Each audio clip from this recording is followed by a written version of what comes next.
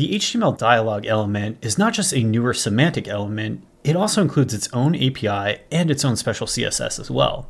We start with the dialog tag and add our content inside, although this will not yet display any visible content in our browser.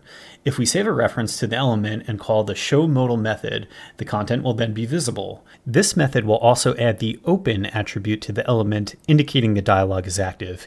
And when you call showModal, the backdrop pseudo element will automatically be added with these default styles to dim the content behind the element. Now let's add a close button inside our dialog. If we hook up a click event listener here, we can call dialog.close to close the modal and leverage this close event on the modal itself to run a callback of our choosing. So when we click close, the dialog is no longer displayed and we see our console log. Browser support is pretty much limited to Chrome and Edge for now, but should be more widely adopted soon. And that's HTML dialog.